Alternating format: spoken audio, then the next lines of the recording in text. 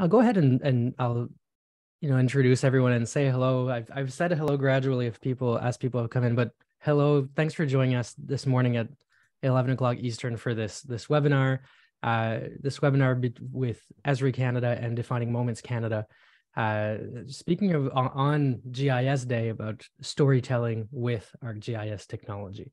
I'm Louis Lebel. I'm the digital content manager at Defining Moments Canada. With me, we have Amanda Mirpa, who will be speaking and explaining a bit what Defining Moments Canada is in a bit, and Jean Tong, who is the K-12 education manager at Esri Canada. So we'll be taking turns speaking about kind of who we are, what we do, what our organizations do, how we tell stories, and how we use GIS technology. So I'll start by throwing to Amanda, who I've not introduced at all. I've said who I am in my title. I said who Jean is in her title, and I just said Amanda as well. So I think I'll let you take over this part, and you know yourself best. So tell us in 2 words or less who you are, or more.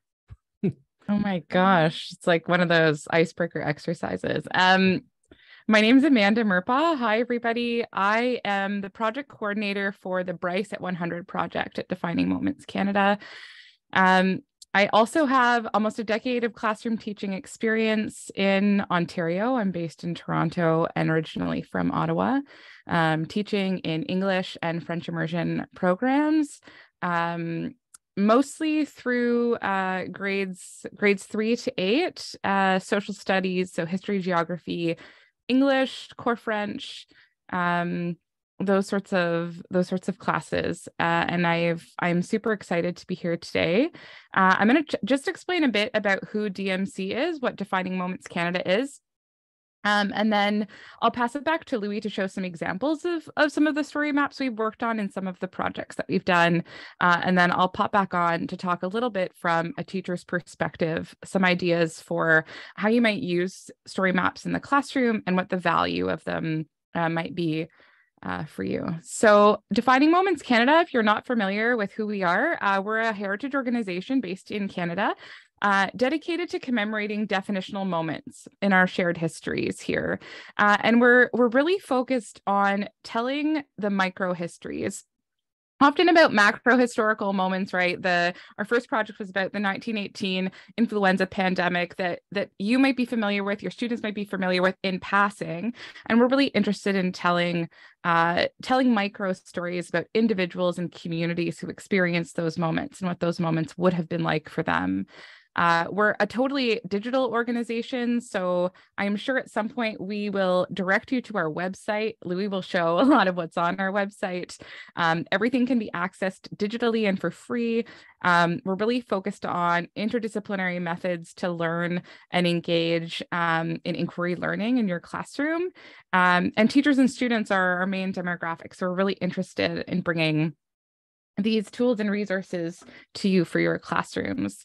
As I said, our first project was about the 1918 influenza pandemic. Other projects we've done have been Juno Stories, VE Day 75, Insulin at 100, Herzberg 50.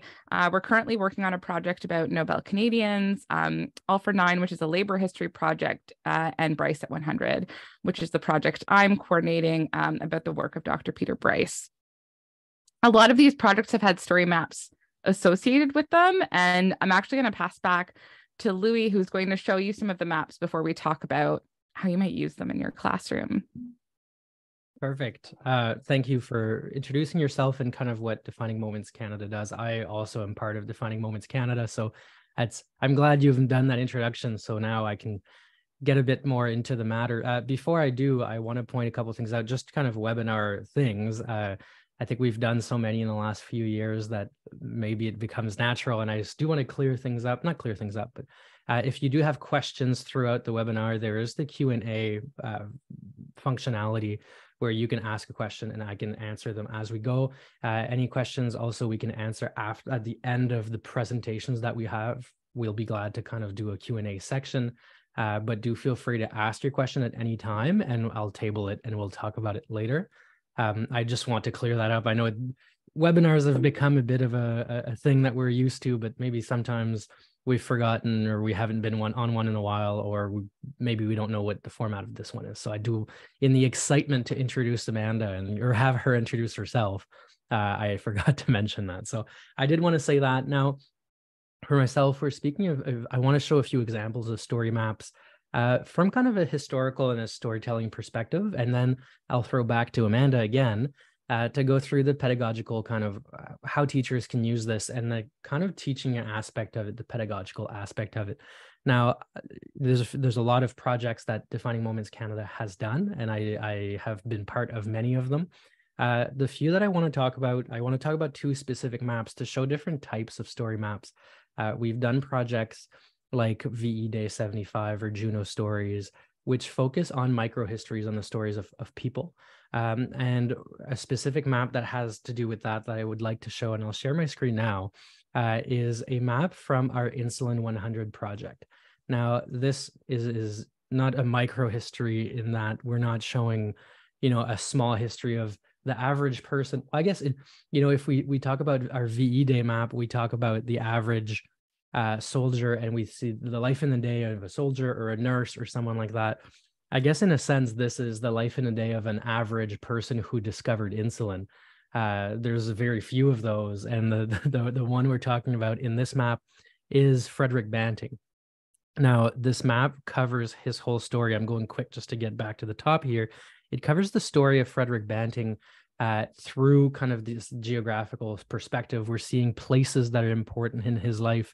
As you scroll down the story, the spots zoom in and zoom out and tell us exactly where it is. And this type of map is really interesting for our storytelling, because what it does is it allows us to talk about the story of insulin through the story of one person, how Banting's story may have affected his discovering insulin, how Banting discovering insulin affected him. And we see that through his story.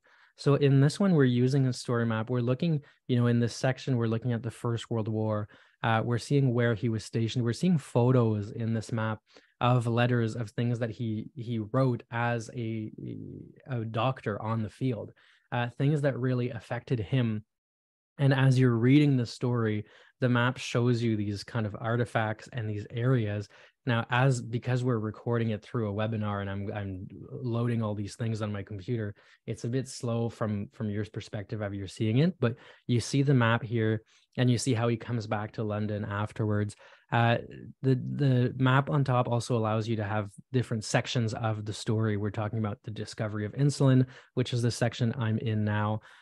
We see artifacts and we see geographical locations of where things like this took place. Of course, a lot of it took place in Toronto, in Connaught Laboratories, inside one building. So the map's not going to take us from Banting's desk to her Best's desk to McLeod's desk, but instead tell us important spots on the map, where Banting is from, where his medical practice was. And we're seeing important artifacts through the map as well. So it really is an immersive experience as you're going through it.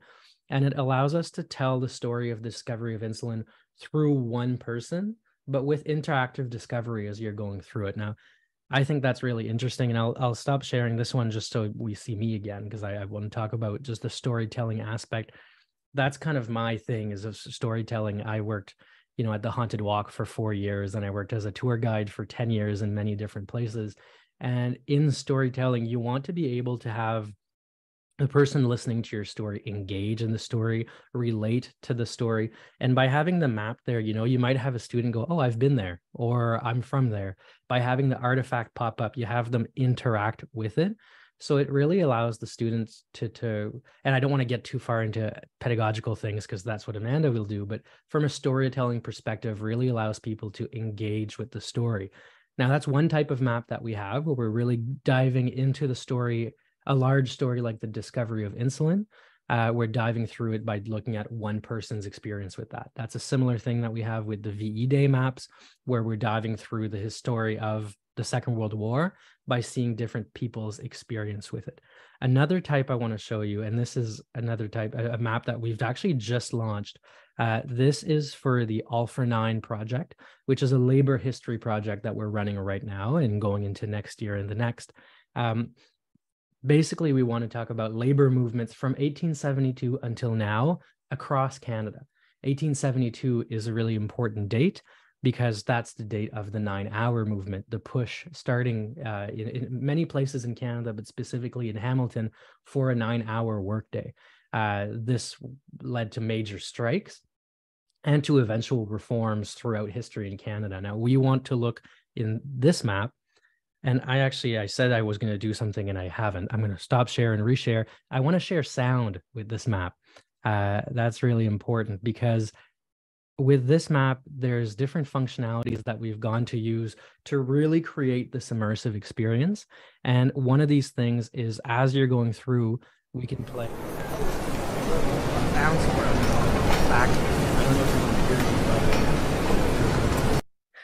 we can play this kind of background sound, which is industrial sound. And this has to do with kind of the labor history that we have. So as you're discovering and you're engaging with the story, you really have this immersive experience. What makes this map different from the other one that I talked about is this is a list of, and I'll have them all open here on the sides, but you see Canada and a list of where these different labor movements have happened throughout history and throughout Canada. So there's different ways to kind of scroll through it. I can say, oh, I'm from Alberta. I want to go see this one. And you click on the spot and it takes you to Alberta nurses in 1988, a very important labor movement. There's a YouTube video that's embedded in it that allows you to engage with multimedia content as you're discovering the story. This story is fairly short, as you can see here, because the idea is we want to have kind of a list perspective of it. So the map is used differently. The storytelling is used differently than one where you tell the story of one person.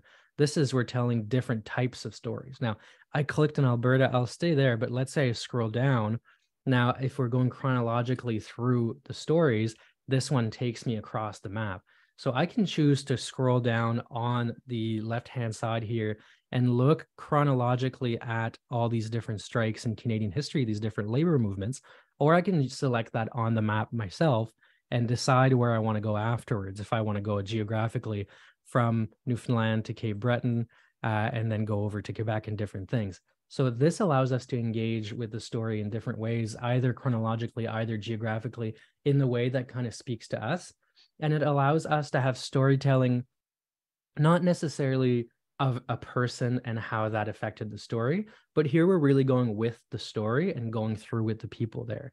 So these are different examples. And you know, I could be going through, we have story maps for all the projects, and Amanda listed the projects that Defining Moments Canada has, and we have, 8 projects to date. We're doing more, and story maps is something we want to integrate and to have in every single one of our projects. We work with Esri closely with every one of our projects to create these maps.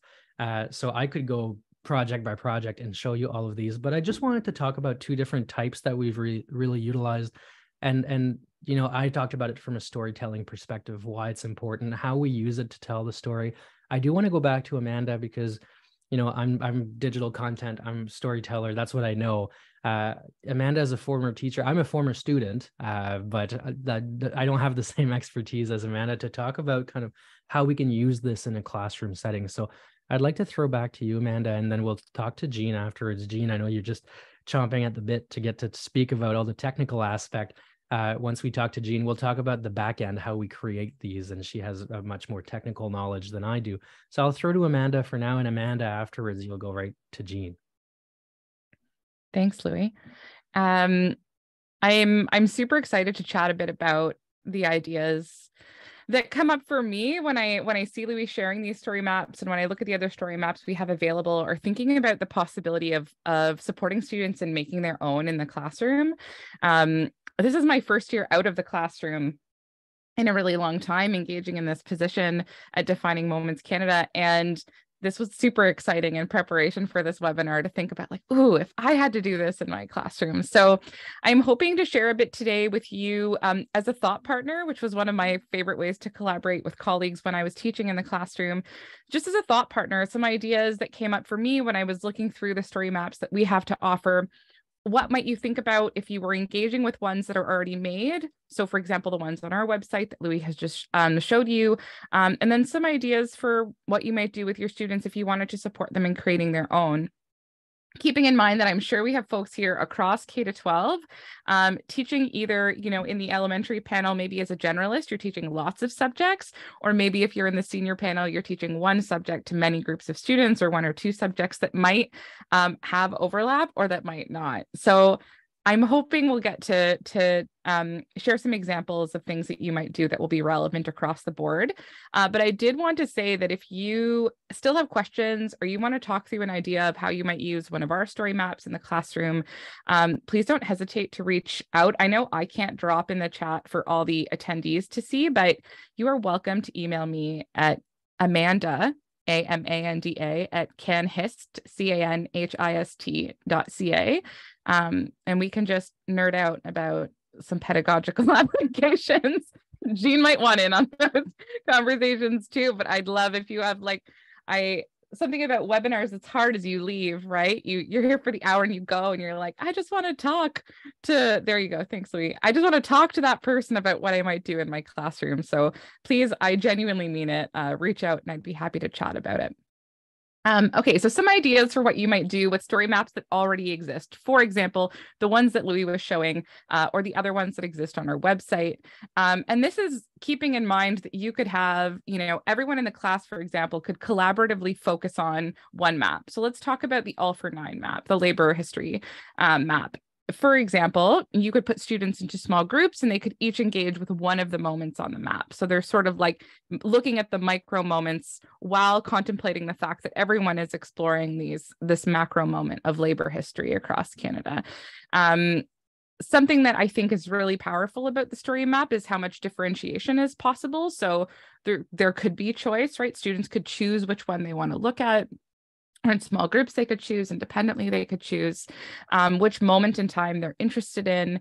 And it provides a lot of opportunities, I think, to self-pace, right? Students can engage in it by themselves. They can read the paragraph, they can watch the videos, they can jump ahead, they can come back, right? They could do it in order of chronology, or they can do things I'm most interested in to things I'm least interested in, right? And we know that giving students choice and voice in the classroom helps a lot in terms of just building enthusiasm and engagement and curiosity about what's happening. I also like the opportunity with something like the All for 9 story map to give opportunities for enrichment, right? Or to say, well, if you want to go further on this, you're welcome to watch the YouTube videos, but you don't have to. So students could choose to do that, but you could also opt for not having to do that. The multimedia experience might be something that students are doing if they want to take on that extra step, but not necessarily. And being able to have that option is really nice. And also just from our perspective at Defining Moments, something I love about these maps is the opportunity to talk with students about the micro and the macro. Because you literally zoom in and out, right? You can look at this wide scale moment. Well, what connects what's happening in Alberta to what happened in Hamilton, to what happened over here? And you can also dig deep into those individual moments. And I could imagine planning, right? Lessons, units. You could spend an entire year just going through these moments with the students and digging deep into, okay, well, what was happening during the Winnipeg General Strike? Let's look at a map of Winnipeg. Let's find archival images of Winnipeg at the time and go a bit deeper than even the map itself is currently going. And I think that's something that's really exciting, the idea of asking questions of the map. So why do you think the person who made this map included what they included, right? You're immediately disrupting this idea that maps arrive to us fully formed, which students often believe, right? The map just exists. And I think this idea of disrupting that is very, very important. When I was teaching grade 7, the students were astounded by this notion that people make the map, right? Who's made it? What was their intention? Who's the audience? And even if you're talking about us at Defining Moments, right? But then you can have a wider scale conversation about, well, how does Google make maps? How do they choose to show disputed boundaries between maps? Or why did they opt for that scale, that legend, right? Where you start having conversations about how a map is curated, right? How the elements of a map are chosen, which is modeling for students eventually, if you want them to make their own, how they might make those choices too.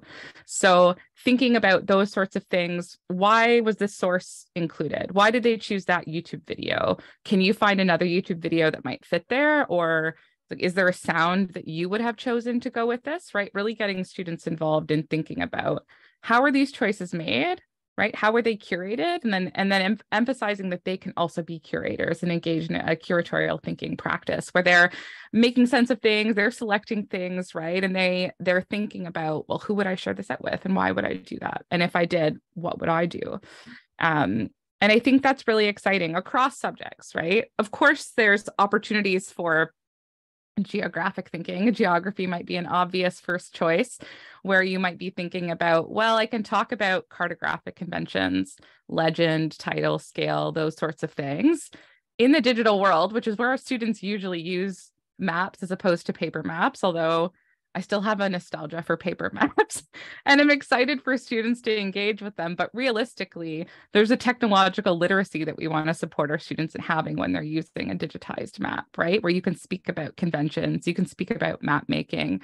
But that's also something that's exciting to talk about in other classes, right? Like the idea of audience, right, is meaningful in a lot of different subjects, like in English, like in history. There's lots of places where we're talking about, well, who is it for? And who is it maybe not for, but will accidentally interact with it? And how would they know how to read it, right? What is the process of reading and how is it different in a book or in a map? Those sorts of things. I also think there's a lot here for curriculum expectations that ask students to draw connections between subjects, between ideas, engaging with data visually, right? Interpreting data that they're seeing, being able to make connections between a photo, a video, right? A point on a map, sound, where we're having students really engage in this multimodal reading process. And there's so much here that is really supporting our students who maybe are visual thinkers or narrative thinkers, because we're showing information to them as a story. And that's just fun.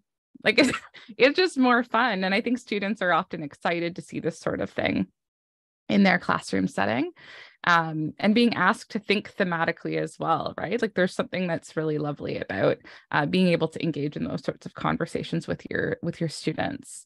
If you are in a history classroom or if you're collaborating with history teachers, there's also a lot of room here for the big 6 historical thinking concepts, right? So identifying like, well, why were these moments historically significant? Or why did the map maker think those moments were significant? Where did they find their primary source evidence? Like, how is YouTube a reliable source? Or how do you know which videos on YouTube are reliable and which are not? Which is a media literacy component as well, right? What I love about the story maps and being able to see all of these different micro moments on a larger scale as well is being able to think about similarities and differences and continuity and change over time. So what was happening in 1991, in 1988, right? What's happening in these different moments in time, and being able to think about, well, what's changed and what stayed the same and what are the nuances of those things, or connecting us across geographies, right? So there's this like map point in Nova Scotia and there's this map point in Manitoba, and you're like, oh, they're thinking about similar things. Do they know that at the time? Like, were they influenced by each other? Like being able to have those kinds of conversations. And I think for students, being able to see that often helps. It can be really hard for students at any age to imagine what the country looks like. That's what I've found with my students. So having that visual reminder while you're talking about it, I think is really helpful. And of course, in this time of digital teaching, where I taught through the pandemic, which I know is still ongoing, but I am currently not teaching in it. But there was so much online learning that we did that had I been using these sources in my classroom, these story maps, I think the students would have been much more engaged than perhaps a Google Doc, right? Or a scan of a map would have had them thinking about. I think it would have been a more exciting for them. And it, for you as a teacher, also eases the burden of your planning when you can look at this and say, oh, something already exists. And there are lots of Esri story maps out there, in addition to the ones that we have.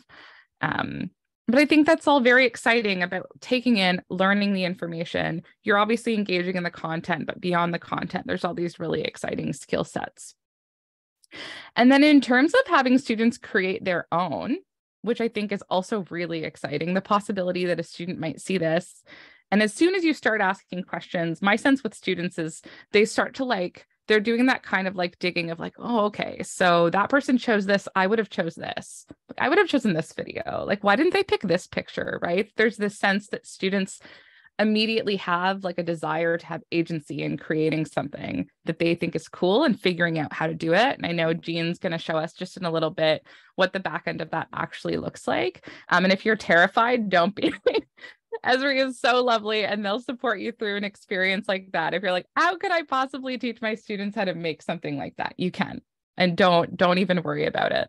But I wanted to give a couple of examples of elements of learning skills and curriculum that I think would come up, or that come up for me when I think about making story maps with students.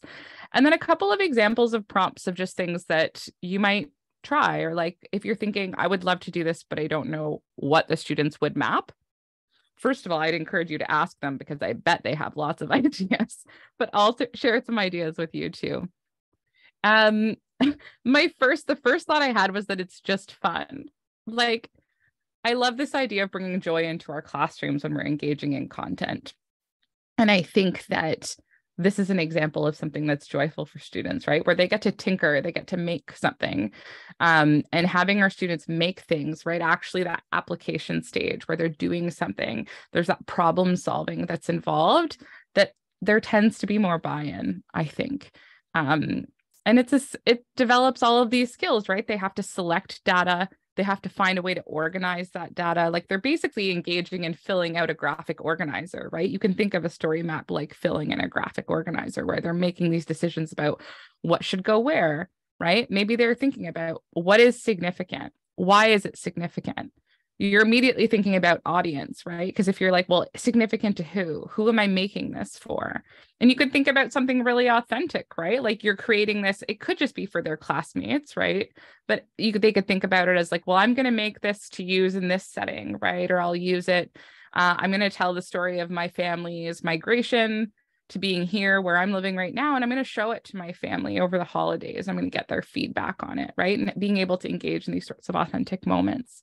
And how wonderful that can be for students to take ownership over what it is that they're doing. And of course, you could imagine there's so much choice, and you could limit it. You could say, this is the scope of what we're doing. Everyone's doing this thing. And still within it, students are making all of these micro choices about, well, are you including images? Are you including sound? Are you including a video? And doing those things is actually not as complicated as you might worry that it is. And students, I find, are always way more tech savvy than I am. And if I imagine myself doing something, I get scared. And then I'm no, the kids know, the students will know. In thinking about audience, I also think this is a great experience of social awareness. So thinking about how another person might learn, what might be helpful for other people, right? You can have conversations about differentiation with the students, essentially, how would different kinds of people want to interact with this information? How could you support different kinds of audience members who are learning from you? And then also metacognition, right? How would I learn best if I was engaging with this map? Why would I want a photo? I don't just want to see text. Well, why? Well, it helps me to see photos, or it piques my interest if I see a photo before I read the text. That practice of reflecting on your own learning can be really valuable here as well. And then students, of course, could engage collaboratively. You could have multiple students working on one story map, and everyone has their own little micro moment, but they're working towards the larger whole. And then you've given them, right, their own independent tasks, but they still have to find a way for the map itself overall to work well. And then, as we were talking about before, what sources are they using? Where are they getting the images? Where are they picking the videos, the sound, being able to identify their sources, and feeling confident about their sources, and feeling confident about sharing them out with other people. That all of those things are really helpful. And I think if you're in a context where you're teaching across subjects, there's a lot of opportunity here for interdisciplinary learning and for a final project in, across all the subjects you teach. Or for you, if you're teaching one single subject, for you to connect with another teacher and be like, hey, why don't we work together for the students to do this? Or for you, if you're in a school setting, and I know some people are, where you teach one subject and you do not feel that there is an environment of collaboration, where you can still take it on yourself to say, we're going to work on these skills and it draws on these other subjects, even if, you have to be sneaky about it. They're still transferable skills. And I think in the digital world that our students are interacting with, they're engaging in this kind of information all the time in unsiloed ways. So I think it's helpful for us to be able to support them in that. Okay. It's funny to talk and not hear anyone speak back, but I really appreciate it. I hope you're all like having a tea, having a coffee, that you're warm and cozy. I'm going to give some examples of some ways I thought about if I had to ask my students what kind of story map to generate themselves, what would I ask them? So often at the beginning of the year, we do like a getting to know you experience with our students, right? Building community by learning a little bit about who's in our room. They could tell a story about themselves by choosing places of significance. Maybe they're including photos for each of those places, songs that remind them of those places, and then they're teaching other people about who they are. You could do the same thing for family.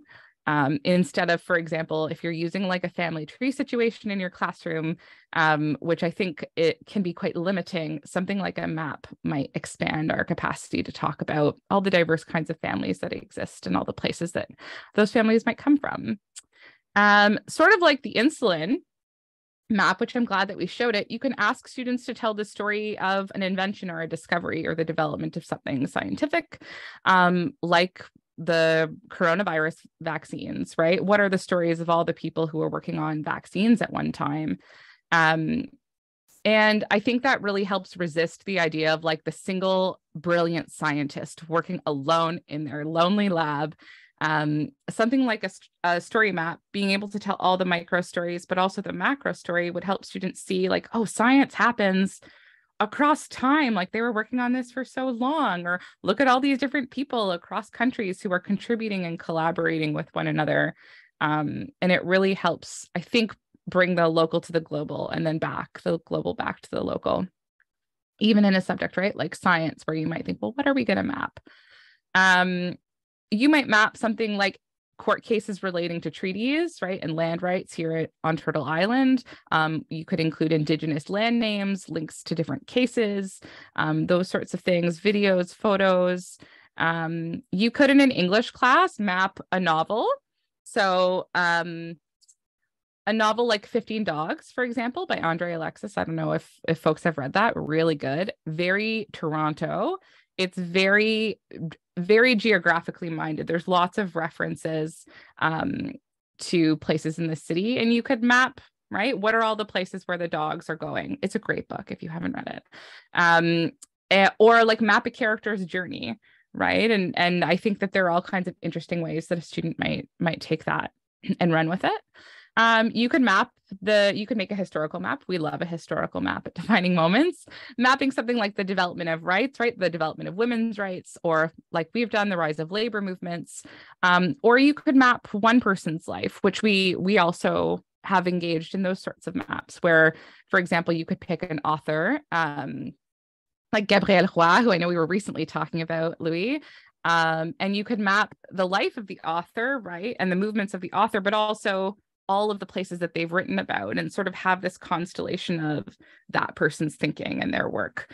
Of course, more like traditionally geographic maps, like temperature changes, where you're living, migration, population, housing, like all of those sorts of things you could, and a lot of these maps already exist, but there's something to asking students to make them, right? That engages them in the sorts of skills we were talking about earlier. And then something else that I attended an excellent presentation this summer at the Canada's History, a national educators meeting. And there were teachers talking about working in their local cemeteries with students in the history classroom. And it made me think that students could do sort of collaborative classroom activity where they're mapping a local cemetery, adding in archival information about the people who are there in their lives, right? And engaging in this sort of really localized practice. and each student could focus on one person, right? Or students could be in small groups, and together they're populating something that at the end it would be pretty, I think, terrific to be able to learn from each other and look at it that way. I think that's it for all of the things I was thinking. So many things. Thank you so much for listening to me ramble on excitedly about what I would do if I was in a classroom. And please, again, do reach out if you have questions or you want to talk about an idea that you have, or how you might use one of our story maps in your classroom. We would love to chat with you about that. I'm going to pass it to Jean now. Wow, thanks, Amanda and Louis. I think as I'm giving my section or presentation, I'm gonna have to change some of my language. I love your disrupt the map or disrupt the story. I'm gonna have to see how I can weave that in. You've already seen some amazing story maps and resources and amazing conversation around how GIS can be used to support teaching and learning. It was so nice to hear that part of the session, Amanda. Thanks for your enthusiasm too. So as I was introduced at the beginning, my name is Jean Tong, and I manage the K-12 education group at Esri Canada. So I come from a teaching background, although it's been about 15 years since I've been in my own classroom with littler people. Most of the teaching I do now is with the educators and education consultants, and we get to support across the country as Defining Moments Canada does. And I'm just one of a group of people that come together to support educators. And I'm going to just quickly share my screen here. So I use story maps as my presentation tool. I'm going to say all the time. I often don't use. I'm not definite on things, but all the time I will use story maps as my presentation tool. All right.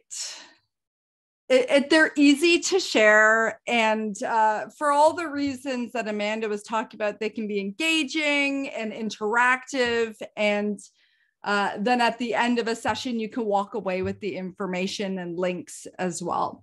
So today I'm going to be talking about, this is something I've got to change now. So empowering you and your students to create story maps. So I'm going to demonstrate how to create them, but I'd rather say I'm going to show you how you can disrupt the story with your students. I'm totally changing. Learn, and the other part is, how do you access the software if you're wanting to create your own or create them with your students? So it will be two websites that I'm talking about. One of them, where I'm going to demonstrate the software, is ArcGIS.com. And the other one, where my group lives, the K-12 group at Esri Canada, is our website. And that's where that software, to access software, access support from us, and access our resources in using ArcGIS technology. All right, so first, the tech stuff. So story maps are accessible through a number of types of devices, as long as you're connected to the internet. So whether it's a tablet, Chromebook, smartphone, it's all responsive to different types of devices. So it will scale to whatever screen it's on. You can actually print story maps. So if students don't have access to the internet, they can still access them. And so I'll just show you with my story map here on the three dots, and you would see this on the Defining Moments Story Maps 2, print preview. And so this puts it into an interactive PDF, but of course, if you print it, it will not be interactive, but you will have all of the content and that to share with your students. It's accessible as well to work with screen readers. So when you create a story map, and I'll show you when you're adding artifacts, you can add in explanations so screen readers can pick that up. And it also works with translating tools like I'm in Google Chrome, and when I right click my story map, I can choose, I have it set to translate to French, but there's many languages you can choose to have a story map translate on the fly.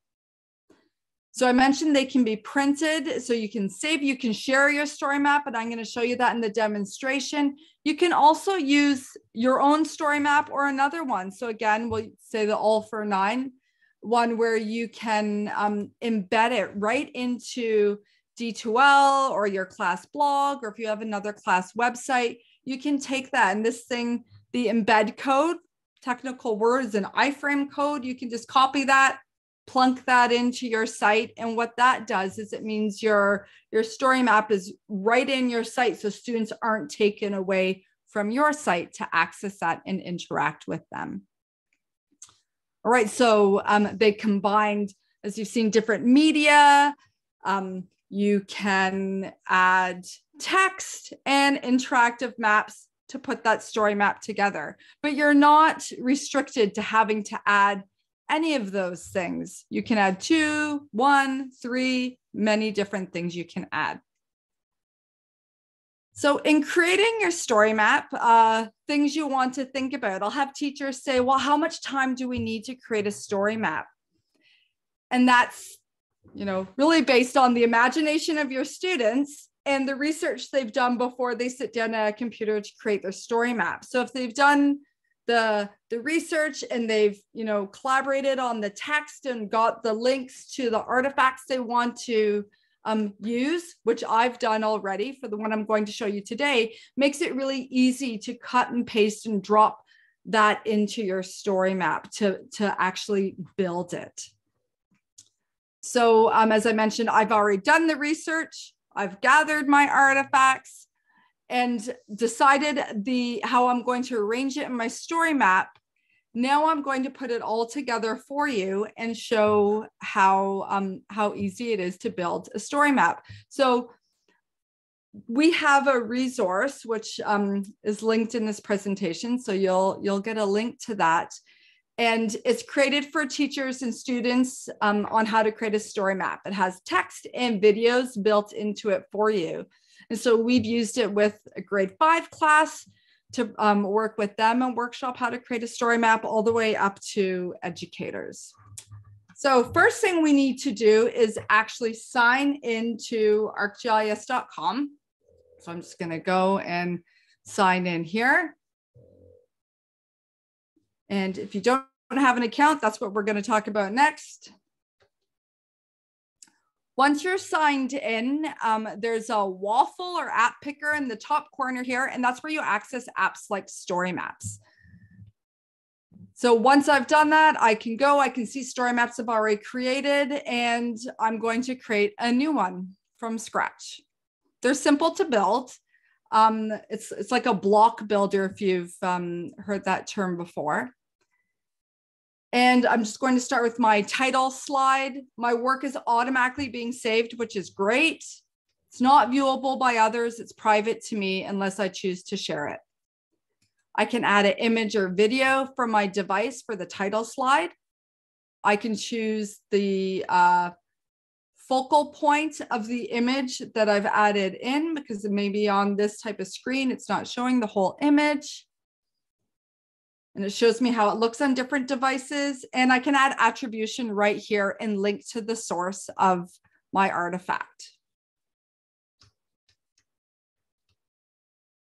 This is a really important, digital literacy for your students to make sure they're sourcing all of the artifacts they're using.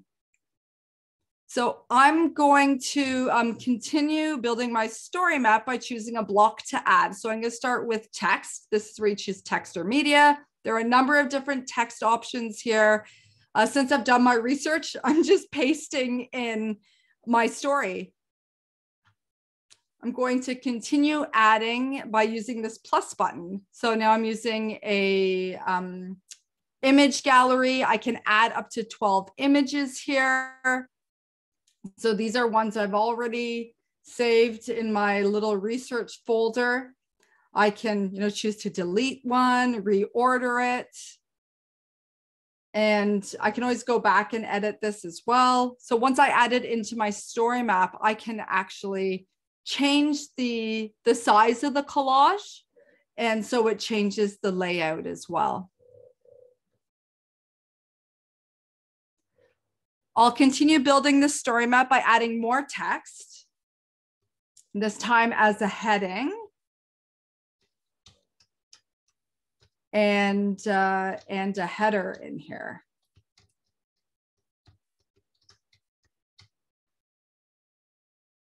We're going to add a video as well. And the videos, it can be a URL or on your computer. So I'm going to add actually a link to a YouTube video. And there's always helpful reminders of permission. Do you have permission to use it when you're adding media? So I can also add attribution to this. And here I'm going to actually add some alternative text. So screen readers will pick that up. So I want to actually continue my story map on the left-hand side so I can actually adjust where my artifacts are in my story and continue adding that. So when you add text, you do get some options to customize it by choosing a different color, and you can even put in your own hex code for colors. You can italicize text and you can bold it. You can also hyperlink your text as well. All right, adding a map is easy. So there's a few options for you. So if you've made maps already yourself where you've had layers of data, they'll appear here. We're going to add an express map. It's a really quick way to get some points, lines, areas together into your story. So I'm searching for a place of importance. I can provide information about this location by adding a title, a description, and an image to that.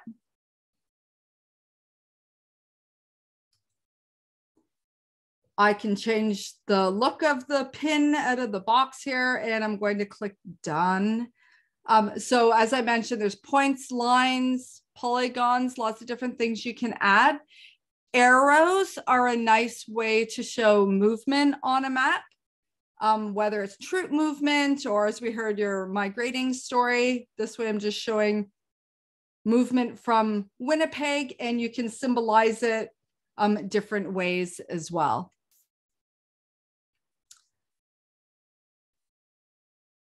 So I can return to continue editing this later or change how it looks on my map as well, just like the images. So here I'm going to add some more alternative text. So it's picked up from a screen reader, or as it says here, search engines. There's lots of helpful hints when you're building a story map. So another type of text that I can add is a quote.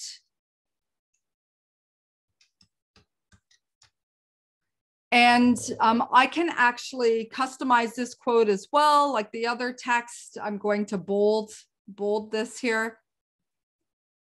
With each type of block you add, as I mentioned, there's helpful information. So it's a bit of a wizard while you're building it. I'm choosing to embed some live content. So a website that's interactive right in my story map. And you can choose how you display it, if you want the whole website there or show it as a smaller card. Let's preview the story map. Actually, before we do that, I'm going to show you can rearrange your blocks in here just by clicking and dragging them around, which is nice. You don't have to delete and retype. So now we're going to go preview, and you can choose how it looks on different devices. My students use tablets. I'm going to preview it as a tablet. This is great because you could take a little video to show your students how to interact with the story map, and everything is interactive right inside of this preview. So I can even click on the video and it will play inside of here. As is the map, so you can see what the point looks like with the image and that we added. And right through to interacting with the live content. So we chose a website. You could choose something like a tweet as well. So we're going to close this and go back to publish our story map. So by default, it's private. Depending on your settings, you have some options to share it different ways. So I'm just going to publish this privately, so only I can see it. And once that is done, it actually takes you to your published story map. So if you want to continue working on it at this point, you can go to the 3 dots and choose to edit your story. If you're going to close your computer, take a break and work on it on another day, then when you log in, you go back to your waffle, back to story maps, and you'll see your new story map there. You can click on the options to edit. Duplicate is a nice option here as well, because it allows you to actually make a copy of your story map and, you know, customize it or edit it for students in different classes or with different, you know, we have lots of different types of learners in our classroom. So maybe there's different content you want to provide for them or to translate it. All right, so accessing the software, the support and the resources, it's all through our website. So when you want to create your own story map and save that, you need an account. It's free. It's free for teaching and learning for K-12. So there's no cost to that. You probably already have access to it and you might not know.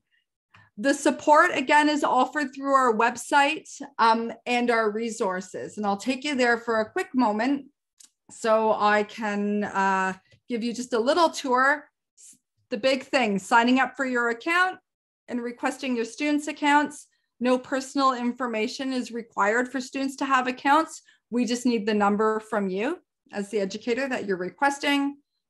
Teaching and learning resources. And as I mentioned, our support through our blog. We have an email teacher listserv.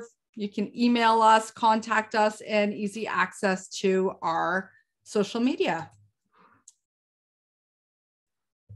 So your action, the action that I'm putting on you is to be inspired. You can go and explore other story maps that have been created through Defining Moments Canada, through some of our galleries.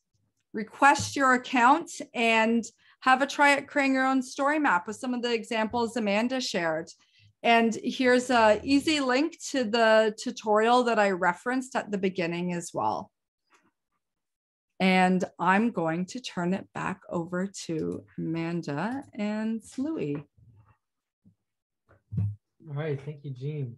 I think it's so interesting to hear the different kind of layers to it, the storytelling that I spoke about. Not that it's that interesting to hear me speak. It is, but I can't be the one saying it. But to have the storytelling aspect, the pedagogical aspect, and then to hear kind of how you do create it and how, you know, it's not that hard. There's all these functionalities in it. I think that's so good to kind of feature all these things and to see what story maps are good for.